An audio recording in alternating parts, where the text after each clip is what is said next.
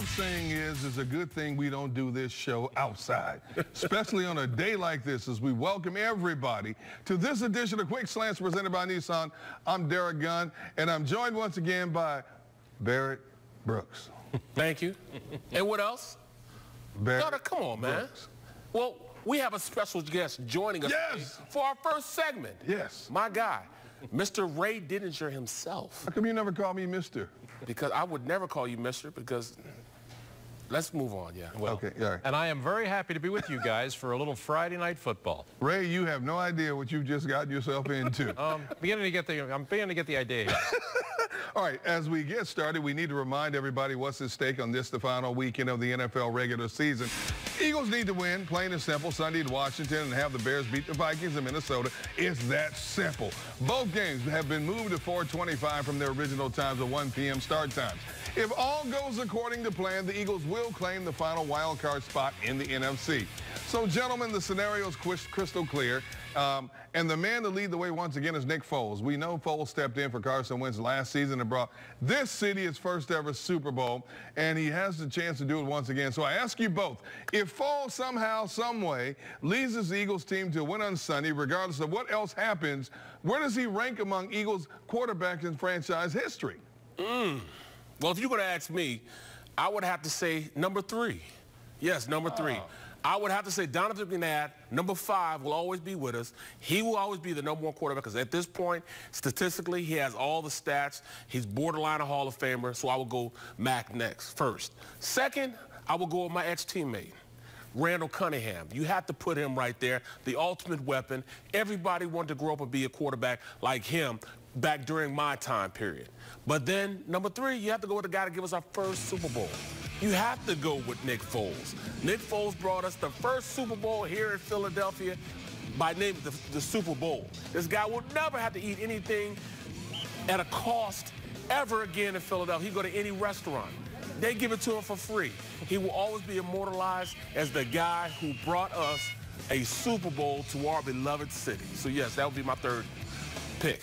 Okay, well, I'm the one guy in this panel here that actually has been around long enough that I actually saw Norm Van Brocklin. I knew he was going to say, yeah.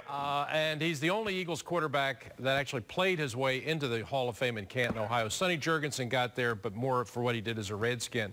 So the only quarterback that actually played his way in as an Eagle was Van Brocklin, so I would give him number 1. 1960, he was the league MVP. He was the championship game MVP, and that was the last world championship that the Eagles won prior to last year. Not enough film on him right now. I can't see it. So I'm going to go with the Dutchman, but I'm going to take Foles number 2. Ooh. And this is nothing against Donovan, and this is nothing against Randall.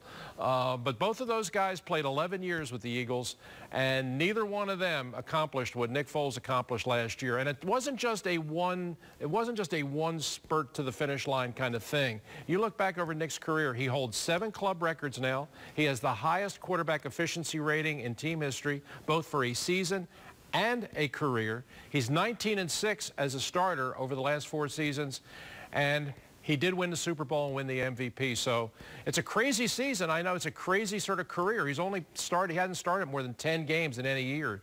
It's unusual, but still, it's not a question of who played more. It's a question of who accomplished more. And I'm going to put Nick Foles ahead of the other guys. But you say he's a Philadelphia quarterback when you look at Nick Foles.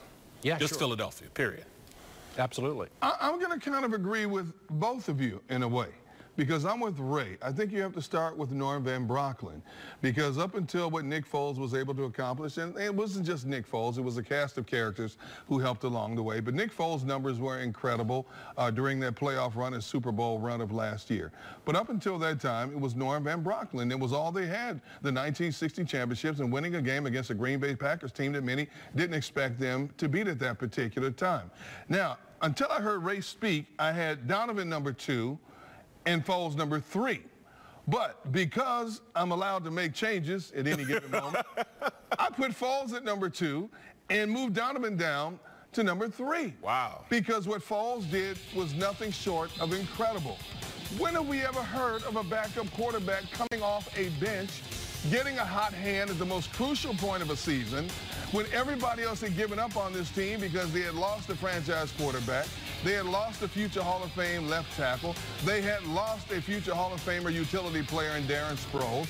And all of a sudden, it all comes together, and the numbers Foles put up every week leading up to the Super Bowl, they just kept getting better and better. And then what he did in the Super Bowl is nothing short of phenomenal. There's nothing against number 5 because, as Bear said, number 5, we will always love you for what you were able to do on the football field. Over your career, the number of championships you got this team, 2 division titles, conference championships, you got them to a Super Bowl, you didn't pull it off. And as Ray said, it's all about what you did, but not what you might have done. So my list, I flipped the script a little bit. I went Norm number 1, Foles number 2, and Donovan number 3. Wow.